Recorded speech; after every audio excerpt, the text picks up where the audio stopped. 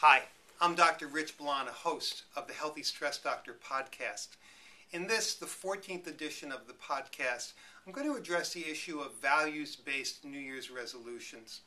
Most New Year's resolutions fail because they're based on guilt or some other negative emotion, and they're based on what other people value and not what you value. So if you go into making a resolution to please someone else and to meet their expectations, or because you feel guilty about something, those kind of resolutions are doomed to fail. I think you can improve your chance of succeeding in your New Year's resolutions if you base them on your values, what's important to you. And I think even better is to kind of think of resolutions as goals, to resolve to change something, to resolve to improve something.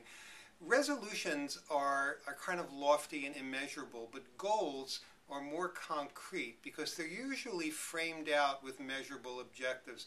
If you've been following this podcast and reading my books and my materials, you'll see that anytime I talk about a goal, it's always followed up with a measurable objective. And that basically answers the question, who will do how much of what by when?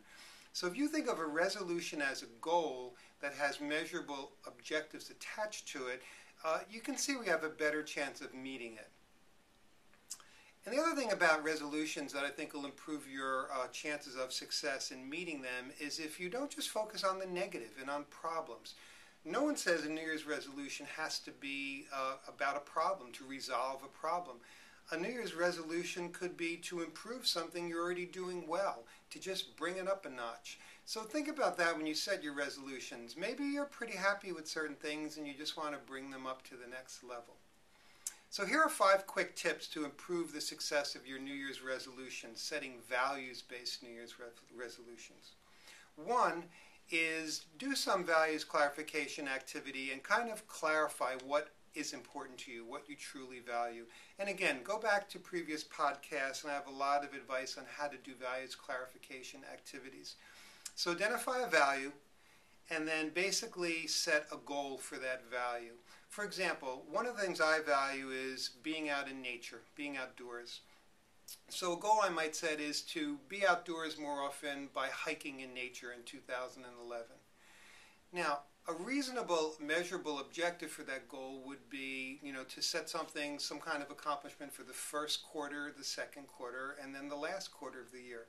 So I might say for one objective, by the end of April, I will have taken at least 3 hikes outdoors, either in the snow or in the cold weather.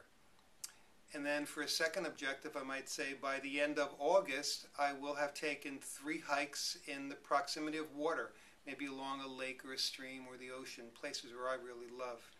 And then for the last quarter, you might say by the end of December, I will have hiked at least 3 times in the fall and observed the changing leaves. So each of those objectives has a who will do how much of what by when. The who is me, the how much is how many hikes, and of what hiking by when. And then I identify the quarter that I'll have done that in. As you're doing this, the 4th step is to tell yourself that you are willing to suffer whatever it's going to take to get you outdoors, 12 times over the course of the year. So you would say to yourself an act-based statement like, I am willing to accept whatever it is in the service of whatever the value is. So for me, it would be I'm willing to accept whatever it takes to get outdoors 12 times and hike in the great outdoors because I value nature. And then the 5th tip is to really expect that people are going to try and stand in your way of accomplishing this goal. Whether it's family, friends, your employer, people are always going to try and throw up obstacles. They're either going to ask you to do something on a day you have a hike scheduled, or they're going to try and put pressure on you not to go because they want you to do something for them, or your boss is going to ask you to work. So again, you have to tell yourself, I'm willing to sacrifice. I'm willing to accept that I'm not going to make a little extra money. I'm willing to accept that I might annoy my family members by doing this in the service of what I value is getting outdoors. So I think if you follow those 5 tips, you'll set values-based New Year's resolutions that are measurable and that you have a pretty good chance of succeeding and accomplishing. So good luck, and I wish you all the best in 2011. Bye.